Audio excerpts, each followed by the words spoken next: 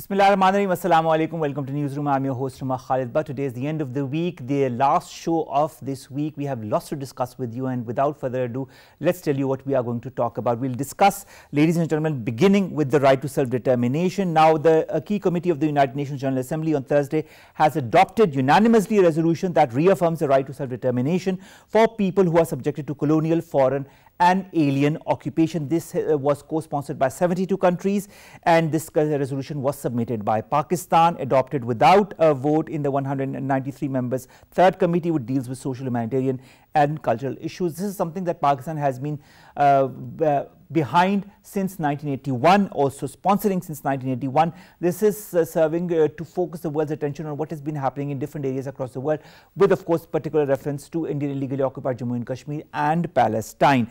This is going to be our first segment, the importance of this resolution that was sponsored by Pakistan.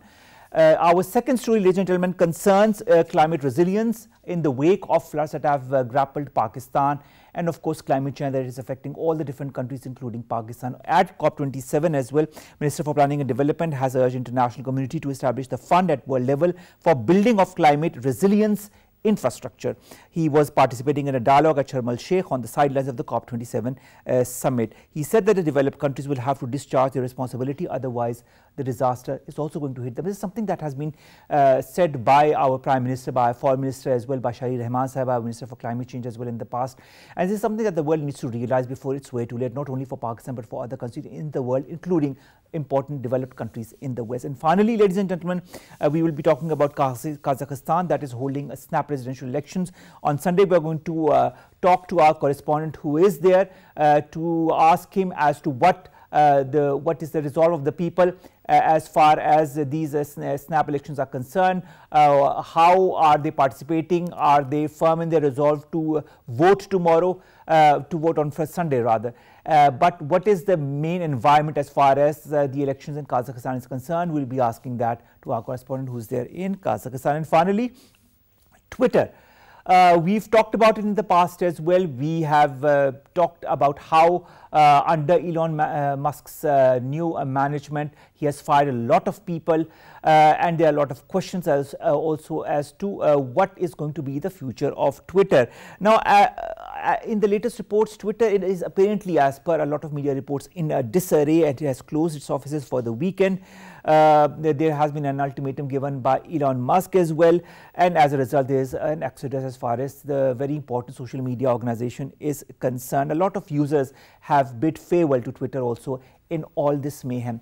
So will we be continuing to use Twitter or be seeing Twitter in the coming months? There's a whole question mark around that. This is going to be our last story. Let's begin with our first segment, and that concerns the right to self-determination and the Pakistan-sponsored resolution that has now been adopted and approved by the United Nations. More in the following report. The Pakistan-sponsored resolution and universal realization of the right of the peoples to self-determination was adopted by consensus by United Nations General Assembly in New York, which was co-sponsored by 72 countries from all regions. The resolution submitted by Pakistan was adopted without a vote in the 193-member Assembly's third committee, which deals with social, humanitarian and cultural issues. The resolution unequivocally supports the right of self-determination for all peoples under subjugation, alien domination and foreign occupation, including the people of Indian illegally occupied Jammu and Kashmir and Palestine. Due to the universal character of the right to self-determination and its continued applicability in situations of foreign occupation and intervention, this resolution secured the support of UN member states. Introducing the draft, Ambassador Munir Akram, Pakistan's permanent representative to the United Nations, said that the General Assembly has not only established the scope of right to self-determination but also further crystallized its status as customary international law. Almost all former colonies and subjugated people who are represented in General Assembly today as sovereign nations secured their independence by exercising their right to self-determination, but there are situations where occupied people are being systematically denied this right. Pakistan has been sponsoring this resolution since 1981 to focus the world's attention on the plight of people still struggling for their inalienable right to self-determination. Former Ambassador and Foreign Affairs Specialist Dr. Jamil Khan joins us online. Dr. Saab, thank you very much to have joined us. It's always a pleasure to talk to you on international affairs of importance. And now, of course, we would like to have your point of view as far as this Pakistan-sponsored resolution that has been unanimously adopted by the United Nations is concerned. What are the issues as far as, proper adoption and this adoption resulting into some kind of action is concerned? Because we are seeing the oppression across the world, whether in the Indian illegally occupied Jammu and Kashmir region or in Palestine. Well, the adoption of the resolution General Assembly, it gives us a very big moral gain. We were the mover of the resolution, and we are the mover of this resolution since 1981, and that is a demonstration of our very high moral ground. And what are the bases of that? In fact, what we are the other co-sponsors, 72 other countries, what they feel is the international law. And international law, any Security Council resolution passed, it becomes an international law, part of the international law, under the UN Charter. Under the UN Charter, Chapter 5 and 6 in particular, and if need be, at some stage, I only wish that Chapter 7 is invoked, which means the forceful implementation of the UN Security Council resolutions. I'm just only hoping that at some stage world conscious would really have that much of realization that the implementation is done. Now coming back, yes, this is a very good sign that unanimously it has been adopted. And without even vote, it has been adopted. This basically is the key committee, is the third committee, whose responsibility it is to look after the humanitarian, cultural, and the social aspects of the entire world. So this committee had considered, and accordingly it was processed, and finally the resolution was passed. And the right of self-determination, there has been a lot of deliberations in the international law, the customary law, which our permanent representative, Ambassador Munir Akram, had also emphasized, and that customary law, including the Geneva Convention, Article 49, which very clearly stipulates that the change of democracy means the shifting and transferring population from one part, settled part, to the occupied part. It comes under the ambit of the international law and international customary law. And what is that international customary law? Basically, it's there is an international committee for the legal aspects, and that international commission recognizes any such occupation, and in that occupation, any transfer of a population from one part to the occupied part, it comes under the ambit of war crime. And that is what very clearly is stipulated in that international law. 1996, it was formulated, and the world had adopted it. In its Article 20, subclass C, it very clearly dilates upon the fact that it becomes international crime, and it tantamounts to war crime. And that further, that's here it's a little serious thing, which the world at some stage or the other has to realize. And there is a lot of efforts required at the multilateral level to make the world realize. And that is ICC, International Criminal Court, Article 8 and subclass 2. In that, there is a punitive clause, which our permanent representative had also indicated that unless the perpetrators are penalized, this would continue. The atrocities, the human rights violation, the change of demography, all. So that is embedded in the international law. But Dr. Jamil, that's very interesting. These articles, 20 articles 8, the subclasses that you've mentioned, and how they impact all those who are, doing acts of aggression towards their own people, towards people that are against the norms of humanity, that are against the norms of human rights. We have seen countless resolutions, Dr. Jamil, and we have talked about those countless resolutions in the past as well. Just speaking of Indian illegally occupied Jammu and Kashmir, since 1948 there have been a number of resolutions. As far as the held valley is concerned, or Palestine, there have been a number of resolutions. The resolutions are adopted, but the whole point is that there is no action, there is no tangible action. Where is that line? How can we cross the line between adoption of a resolution and translation of that resolution into tangible action?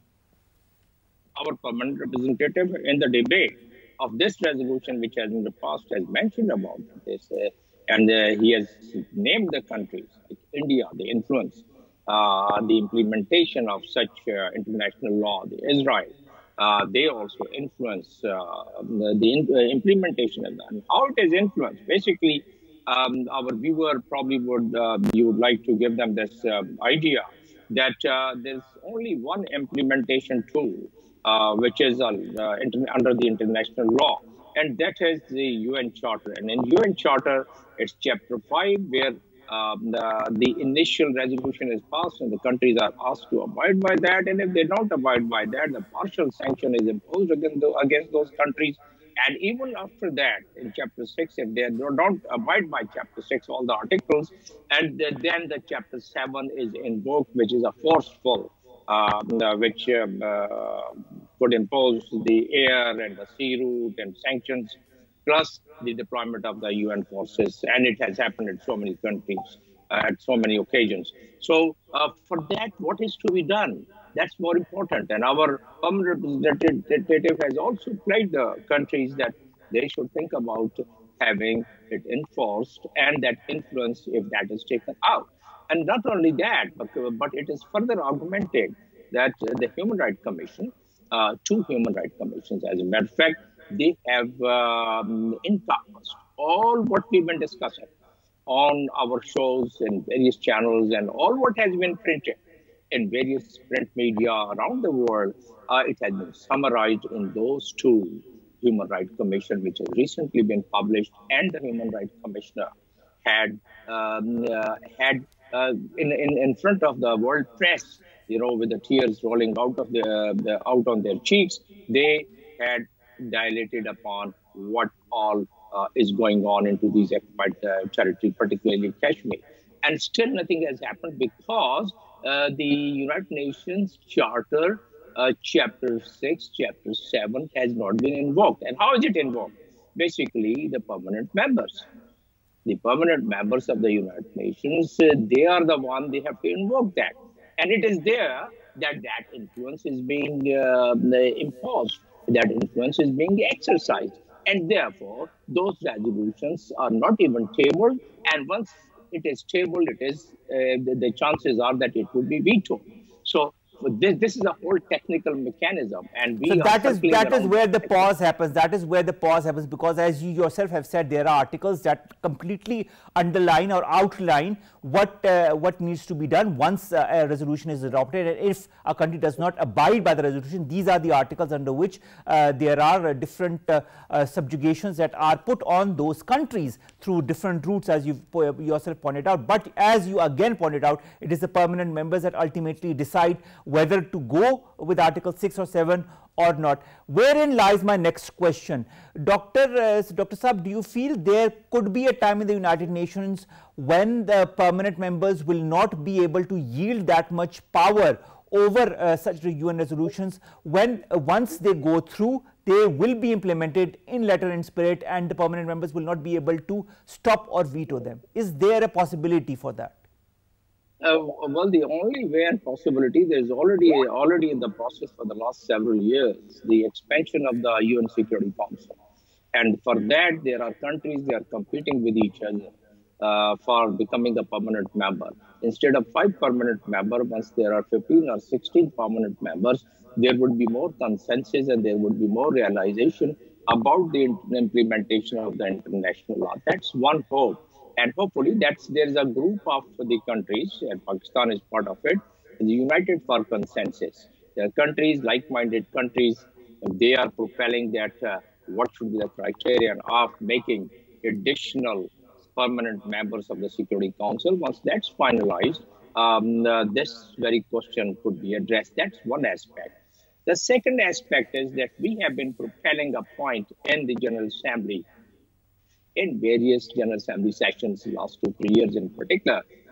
And that point was that India and Pakistan, because of the Kashmir, we are a flashpoint of the nuclear arsenal. And now, since we are sitting on the volcano and we have said it in a General Assembly deliberations through our prime ministers, the world probably is not apprehending that this could happen. The day they realize that there could be a nuclear flashpoint on this very issue, I guess that they would have no option but to intervene and but to implement the international law. Because if that happens in any part of the world, regardless whether it's because of the Kashmir or because of the Palestine or because of some other Ukraine or because of some other conflict around the world, if the nuclear weapon is used once, it would spread within 7 days all over the world. The fireball, the particles of the dust, which would fly about 51 to 55 kilometers into the skies, and then they start settling down within 7 days all over the world. So once they realize this kind of a devastation, foreseeable devastation, perhaps that would be the time they would then, in their own interest, like the climate change. But Dr. Saab, won't it be too late if they take action when already something would have happened in that domain? Shouldn't the action be taken before any such apprehension might come to the forefront? Ideally, that's what we are trying for the last so many years. But is it yielding any result? The answer is no. Because the multilateral diplomacy, a country like ours, the standing what we have now, the kind of economic situation what we have now, the strength we have now, all these things combined together, the world is not listing that much. And in fact, we are partnering, we are trying to have our friends who should also propel, what could be a bigger forum than the OIC? And OIC, 54 countries, 57 countries, if they join their heads and hand together, if nothing else, if they go in a block in General Assembly, and there is a mechanism that the General Assembly can push this agenda to the Security Council, and Security Council would can return it back without passing it, then again Security Council pushes that agenda to the General Assembly pushes that agenda to the Security Council. The second time they'll have to really debate that. Although again there is a veto provision there, but at least that would shake the minds and hearts of the people around. That's one. Second, if nothing else, the forum like OIC, which is again formed under the regional entity of the United Nations Charter, the regional organization of United Nations Charter, Chapter 8. So if they boycott even economically, these countries like India and like Israel, they would succumb to those pressure. They are likely to succumb to that pressure, but that is not happening. So the answer to your question is that we have to really have that much of collaboration. We have to join our heads and heart together to take out that influence which our permanent representative is mentioning in this debate of the resolution, what we are discussing now. So that is the solution. But the time lag, All right, Dr. Saab, of course, the UN committee has now approved it, and it is going to come up for the General Assembly's endorsement next month, and most probably it's going to be approved by the United Nations General Assembly as well. Do you feel this resolutions such as these serve as a beacon of light for the oppressed people of Palestine and in illegally occupied Jammu and Kashmir? Do you feel Pakistan is doing whatever it can in that aspect? Well, within the given domain, within the given resources, I think they are doing even beyond what they could do. And basically, the resolutions which is passed in the General Assembly, it has so much of moral value of it. It has the human rights value of it. It really augments the Human Rights Council's efforts. It augments the Amnesty International efforts. It augments the countries, those who are favoring and those who are siding for the human rights violation, both in Palestine and the Kashmir. So yes, it does have its value. And then in the diplomacy, in the international the conflict resolutions, things take years and years, decades and decades. That's right. We cannot, just passing this resolution would not really mean that tomorrow we are going to have its result, but it's building blocks. And subsequently, all these things combined together would yield, is likely to yield its results. So we could be definitely hopeful, and we should continue making our best efforts in these directions. And That is, of course, in the platform of the Human Rights Council. that is so true, and I'd really like to commend Pakistan's permanent representative to the United Nations, Munir Akram Saab, who's really working diligently 24/7 more or less in order to highlight the atrocities that are being committed in the Indian Hill Valley and in Palestine, and to move towards resolutions that can help those oppressed people. And of course, Pakistan, as I've said it and you've said it as well, since 1981 has been sponsoring this resolution. Let's hope there is some light at the end of the tunnel, and that light comes sooner than later. Thank you very much, Dr. Jamil Khan Saab, former ambassador and foreign affairs analyst, to have joined us, to have talked to us on this very important issue, and we'll continue to highlight the atrocities of the oppressed people across the world, and of course Pakistan's efforts in this very regard to highlight those through different resolutions. Pakistan has been doing that and will continue, inshallah, to do so. Our second segment, ladies and gentlemen, concerns climate resilience. We've talked about it on different fora, whether it be at the United Nations, at COP27 as well. Our Prime Minister highlighted it. Our Foreign Minister has been talking to different important leaders to highlight Pakistan's damage that has been done because of the climate change, and Pakistan has been demanding for climate justice. Now, in a recent event, Minister for Planning and Development, Hassan Iqbal Saab, has also urged international community to establish a fund at the world level to build climate resilience infrastructure. It's a very important point, and let's hope that the world understands it more in the following report.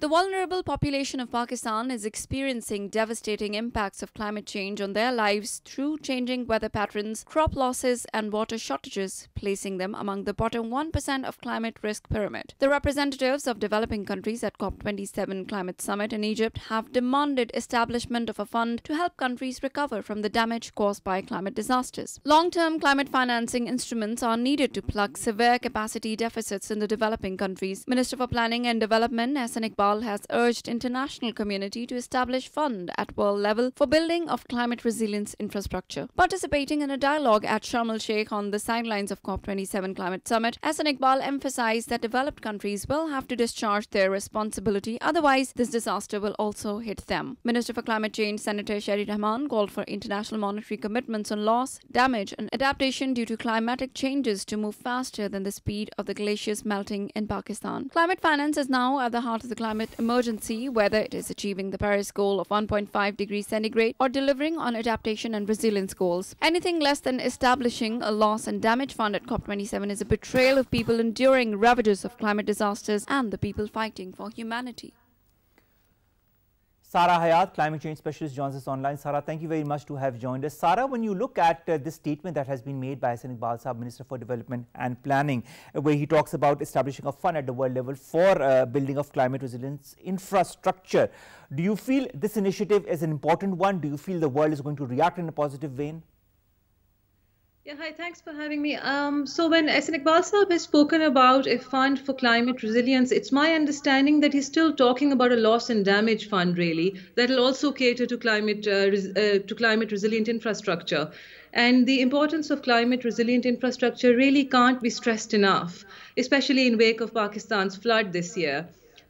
We saw after the 2010 flood that we needed substantial amounts of money, and that at that time it was about $10 billion. Right now we're expecting about 30 to 40 billion US dollars to rehabilitate and resuscitate the flood affected areas.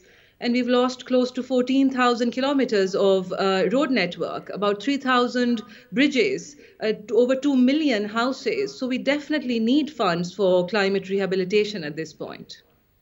All right, Sara, this said, do you feel that Pakistan's different models that it has been putting forward on in COP27 and otherwise, the different statements that Pakistan has put forward, whether it concerns climate justice, climate resilience, can it have a positive effect, and do you feel retrospectively also, and as a result of that, can Pakistan also benefit from this successful model of climate management that has been put forward by the Global South?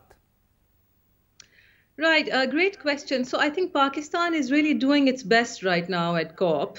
I know the COP is ending right now, today or shortly, but so the idea was that Pakistan would actually lead the discussion on loss and damage, given the kind of impacts we've experienced with climate change, and because we're so vulnerable as a country to climate change for a number of factors which are really not in our control. So I mean, given that, I think what Pakistan is doing on the diplomatic front, and our voice is loud and clear, and the fact that our pavilion, there states flat out that what's happening in Pakistan will not stay in Pakistan. I think what Pakistan is doing at COP is pretty great.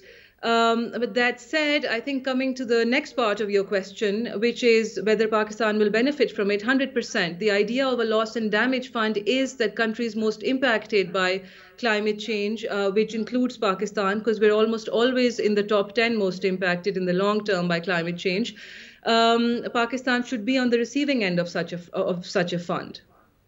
But Sara, when we talk of climate justice or climate financing, what I'd like to understand is, under the current geostrategic or geopolitical scenario, there are a lot of countries that are not as, how should I say, maybe a bit forthcoming as far as the result that is expected from COP27 or even from the United Nations as far as helping countries such as Pakistan is concerned. Do you feel that scenario could change after COP27? Do you feel COP27 has been a successful mood for countries such as Pakistan that have been impacted by climate change? Okay, so the first things first, I think a conference like COP is almost always a platform to exchange ideas, to put forward suggestions, to sort of fight your battle, to sort of raise your plea. And when you think about it like that, I think COP has been a great success because we've actually managed to put a loss and damage fund on the agenda, something that wasn't even there. And right now we've got people negotiating on whether it can come through, what will the nuances of such a fund be, and that's a massive step in the right direction. And today the EU, for example, has agreed to at least sort of they've come forward. They've taken quite a few steps forward in the establishment of such a fund, of a loss and damage fund, which is successful, which is Pakistan's success. It is the success of most countries in the global south. But I think what really needs to be understood is why such a fund is being vehemently opposed by the developed world. And if that's something you'd like me to stress on, and so to clarify, please, I'd like your point of view on that. All right. So the idea behind the loss and damage fund is basically, and I'm sure most of the audience already knows, the idea is to look at to cater to impacts of climate change on the social, on the infrastructure front that are not sort of immediate. So it can cover extreme disasters or natural disasters like floods. It can also cover something like sea level rise or the social impacts that are going to linger on for decades from climate change or even from a flood. But with the developed world, their opposition to such a fund are, I mean, on the tactical front, there are a number of reasons. They've put forward some very straightforward arguments against it, basically saying that why create such a fund when you already have existing financial mechanisms that can come into play to cater to climate impacts. Then they say, who will be responsible for filling up such a fund? Who will be the financial donors for such a fund? And then what will be the mechanics of such a fund? Mechanics meaning like what will be the terms of such a fund? Which countries will benefit from it? Which countries will be on the donor side, on the donating side? Will multilateral banks be included in this? Will the fund be isolated from existing financial instruments? So there are a number of reasons the number of tactical reasons that are being put forward against it, including a very loud cry that it's going to take very long to establish such a fund. So the COP was just this COP27 was just sort of an initial platform from which such a fund was supposed to emanate. But the actual materialization of such a fund could take a number of years, really. And I think on the back. But Sara, I'd like to stop you here. You know, if it is going to take a number of years, how can countries like Pakistan or other countries that could be impacted by climate change in the coming years, maybe next year, maybe this winter, how will they survive in the long run if all of this is going to take a couple of years? Secondly, aren't the countries who are emitting the most of carbon need to be the countries that donate the most? Isn't that justice? Well, yeah, I think that's part of climate justice. So our second question first, climate justice is really holding those who are responsible accountable. But you have to see that that this is why most of the developed world, I think, is actually sort of refusing to create such a fund, because they can be held liable if such a fund gets created. Then the developing world can hold the developed world liable and be like, you know what, you've done this, or you contributed to the floods in Pakistan, so now you pay us climate reparations. And that is something, or rather that label is something a country like the US, for example, wants to avoid.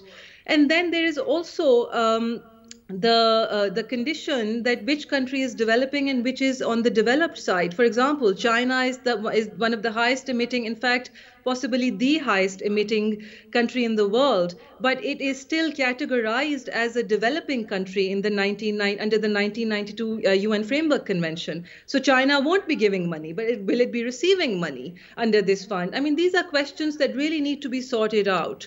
And coming to your first question, yes, countries like Pakistan, I mean, there is no question that countries like Pakistan or countries in the global south will not be impacted by climate change. We will be getting impacted by climate change. It's possible we'll have floods again next year. It's possible monsoons will be very erratic next year. So, and in order to cater to that, we definitely need climate finance. The real question right now that the developed world is insisting on us addressing is a loss and damage fund the best solution, or should we be getting climate finance through other existing financial instruments? But you know, this said, you know, climate financing needs to be given one way or the other, whether it be through existing mechanisms or newly formed mechanisms. But the fact remains that countries like Pakistan, other countries as well, need the money to sustain those who have been impacted by the floods, need the money to rebuild the infrastructure that has been damaged due to the floods. And the world needs to realize that what if tomorrow it's one of the developed countries that are impacted by it? What then, you know, those will they be pointing fingers at somebody else when that happens to them as well? And also, don't you feel as a globe, as how should I say, as a world that is developing together, whether it's a developed part of the world or the developing part of the world, shouldn't they be working in unison when it comes to important issues such as climate change? Absolutely. I mean, climate change is not an issue that can be handled in isolation.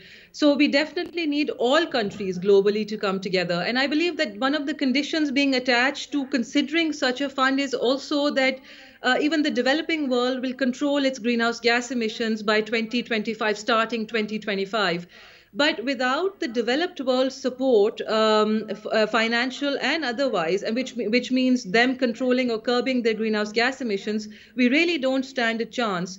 And as far as you saying or asking whether the developed world will they get impacted by climate change, they are getting impacted by climate change. The United States, for example, does experience routine flooding or cyclones or hurricanes. The only difference is that they have enough money or enough financing to look after themselves. But with us, we need to cut corners. And so we need financing from those who are actually responsible, like you said, for global warming. Exactly, that's so true. But you know, the whole all of these efforts come to one single one, and that is realization. Once those the countries that are not donating enough or not contributing enough realize the reality of what climate change is, it is only then that the real change will happen. When it comes also, Sara, to clean and green energy, Pakistan has been moving towards it. There's also talks of working to promote solar power in the country and launching a project of 10,000 megawatts solar power. Do you feel Pakistan, this is something that Pakistan needs to sustain itself in the future, and do you feel this is going to be something that could be easily adaptable, or do you foresee hurdles ahead? Right.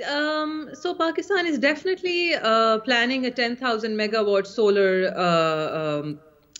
solar generation sort of electric generation. But the idea behind it, from the government's perspective, at least when these talks were being held, was to decrease the electricity bill, because right now about 58% of our electricity in this country is being generated through fossil fuel, and which is imported. And obviously, with fuel prices hiking up internationally, electricity is becoming more expensive in Pakistan. And so, with the creation of a 10,000 megawatt solar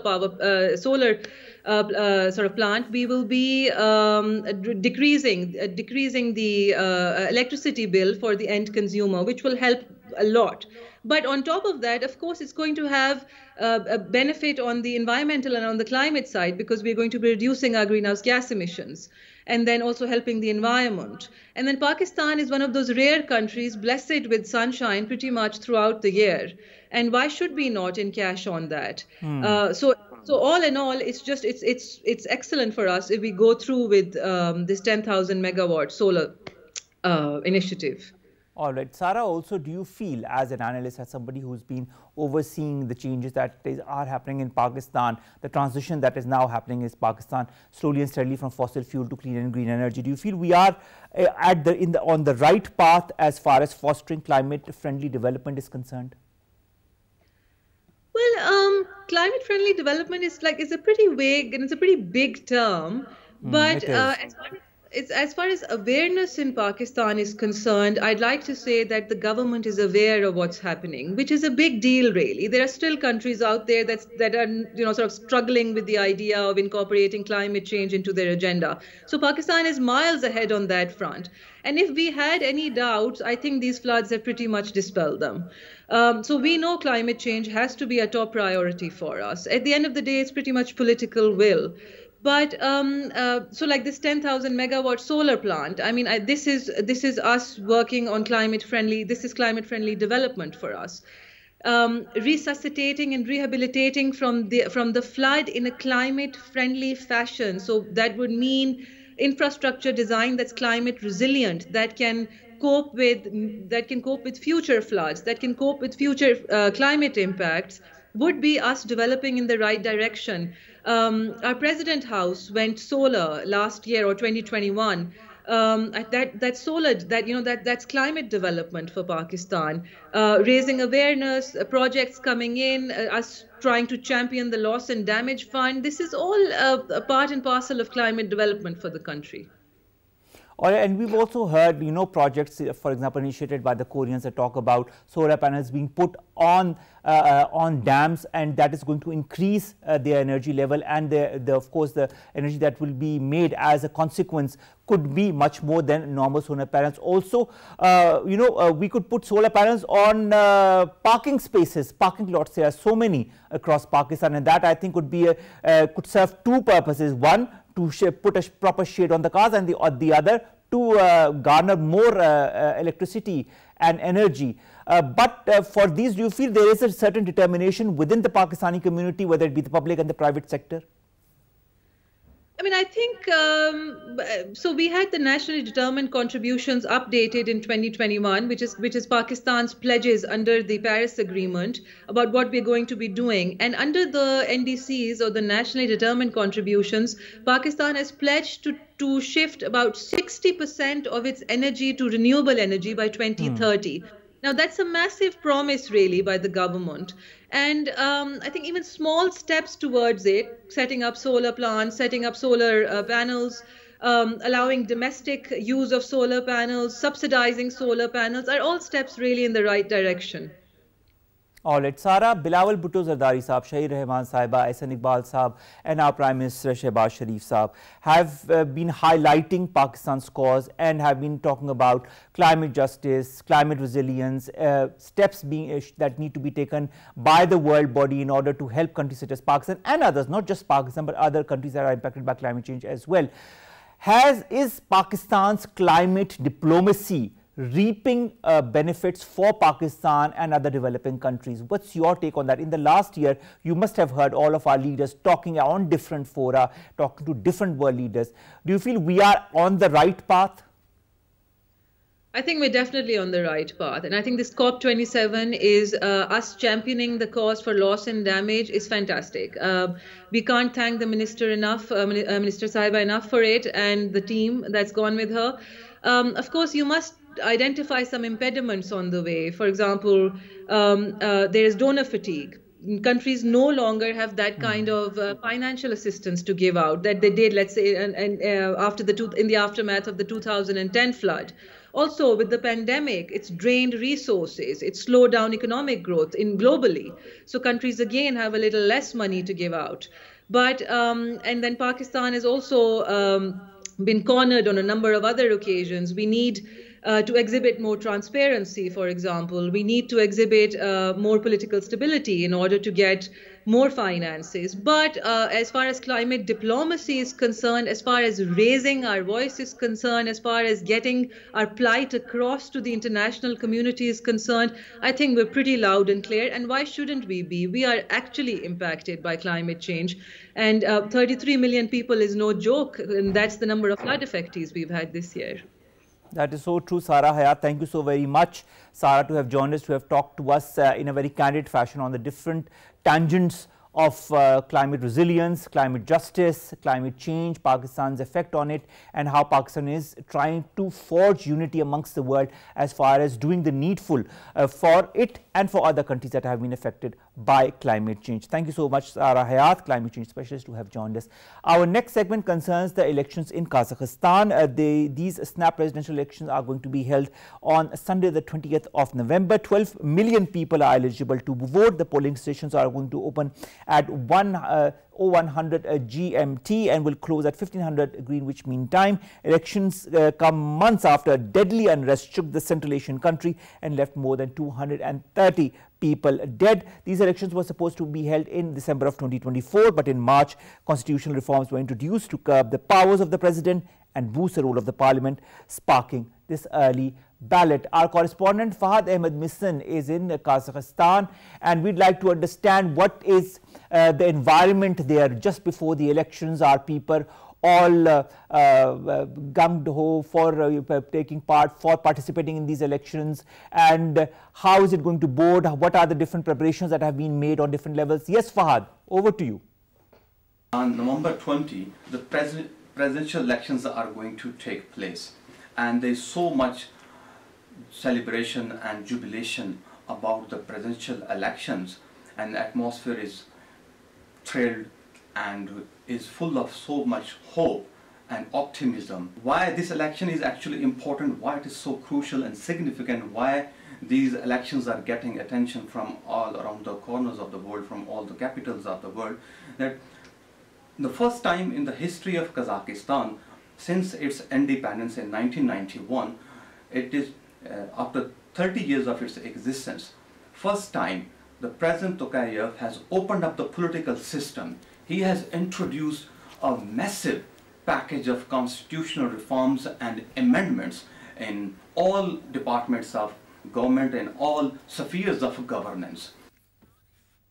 Now, finally, we are going to talk about Twitter. Now, we all know that Elon Musk has taken over Twitter after a huge bid. But what has happened as a result of it has left many in the world, also the millions of users of Twitter across the world, in disarray. There are a lot of question marks that are being raised. Many of the normal and contributing users on Twitter have left the social media platform, saying they do not know what's going to happen as far as Twitter is concerned. And to top it all, there were talks of how Twitter is going to move forward. Twitter offices have temporarily been closed. The buildings have been temporarily closed as per a certain order that has been taken out. The announcement has come amid reports that large number of staff are quitting. We know that Elon Musk, when he took over, he also threw off many of the main employees of Twitter, many important members of Twitter, and following that there were a lot of other people who also resigned. Now the shutting down of the offices comes at a very strange time for the social media platform. Elon Musk has called on the staff members to sign up for long hours at high intensity or leave. Now, this is a very strong comment that has come from him. He has said, quote unquote, please continue to comply with company policy by refraining from discussing confidential company information on social media with the press or elsewhere. There are also signs that a number of workers have resigned because they have not accepted the new terms that have been put forward by Mr. Elon Musk. This also raises questions as far as the stability of the platform is concerned. We all remember the blue tick and how Elon Musk has put forward the $8 for the blue tick per month, and that had also resulted in a lot of unfounded Twitter accounts that emanated out of nowhere.